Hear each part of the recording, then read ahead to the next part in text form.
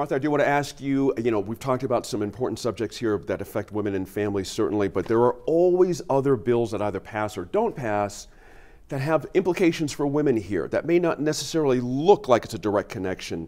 So I'm curious of the bills you've been following, of the ones that either passed or didn't pass that affect women, what we're also looking at as well this session.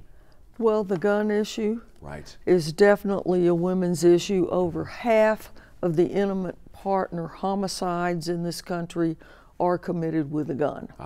And most of the victims are female. Wow. So easy access to a gun, somebody gets mad, has an argument with their spouse, they run over to the gun store. A waiting period is not unreasonable. As we have talked about in the past, Gene, if you know you're going, you know when hunting season is, you know, you don't decide overnight, oh, I'm going to go buy a gun and go hunting tomorrow. That's ridiculous.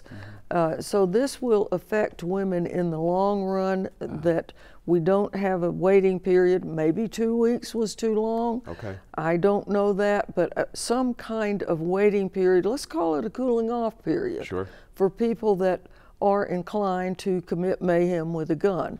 If you're a lawful citizen that wants to go hunting or target shooting, seems to me you could wait a few days, you know, to get hold of that gun.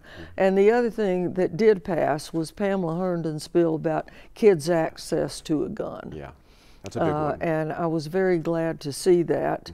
The penalties are interesting because if the kid doesn't do anything lethal with it, it's a misdemeanor for the kid to have access to it.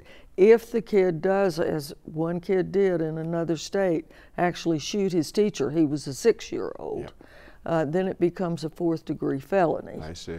And so I think that's quite a divergent punishment for it, but I was glad to see it. It's a good bill. Overall, the gun issue was hotly debated, certainly as we might expect, but we also have from legislatures past red flag laws that we've got chiefs of police in certain places saying they're not going to enforce them.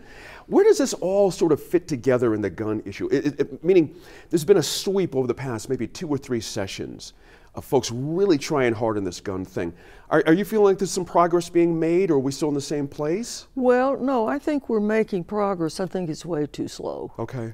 And of course, my ideas about this are well known. Sure. But Gene, the influence of the National Rifle Association in this country is not going away. It's getting stronger in many states. I don't know about New Mexico specifically, but as you say, some law enforcement are on the wrong side of this issue, in my opinion.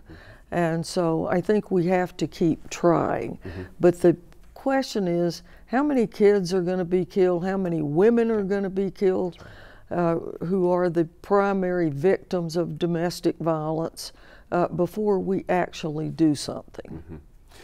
Interesting one from out of right field here. Maybe it's a women's issue, maybe not, but I'm always, you know me well enough, my ideas about a full-time legislature versus the system we have now. Would some of the issues that you've been following for women's issues have a better chance of passing if we had a full-time legislative scheme where people could actually talk about these things for a long period of time? I'm wondering if the brevity of our sessions is actually hurting progress on women's issues here. I think it's hurting women's issues and other issues, because what we have now is sort of a yearly dance. Right. Hurry, hurry, hurry. Yes. Throw up the barriers, do something at the last minute that may not be the best interest of the constituents or the best bills. But you're going to do a compromise in a 12-hour period because the hammer's going to fall. That's right. That's not good.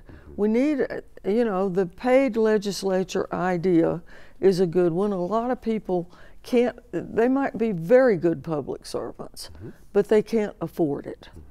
And this is something that I think needs to be revisited, but this hurry up and wait and do something at the last minute cannot be good in the long run, no matter which side you're on. That's right. We need more contemplative time. Yep. Yeah, I'm with that 100%. My last question, you know, again, it may seem like outside of women's issues, of all issues boil down to women's issues at some level. I mean, I think you've taught us that over time. But the idea that a full-time legislator might even afford a difference in the relationship with the governor's office.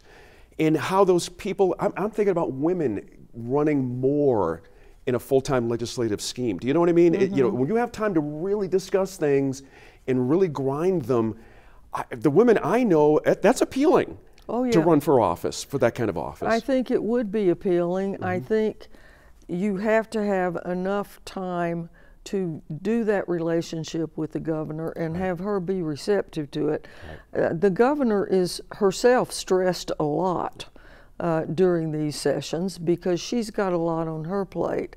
But I think if you had this, you know, back to the James Mountain issue, there might have been more time for some dialogue there. That's right. And so one thing I just want to touch on, Gene, that did happen, and you may not have time to discuss this very much, but this business about making Election Day a school holiday, please, that's definitely a women's issue.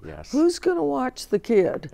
Think of yourself as a single mother. Maybe you can't go vote that day because you got to make arrangements for the kid. They're not going to be in school. It doesn't make any sense. Interesting. It was all about the Saturday for the longest time. We wanted to have Election Day on a Saturday because of that very issue, but that's interesting. Martha Burk, political psychologist, author, and host of the podcast Real Time with Martha Burk. Thank you for coming down.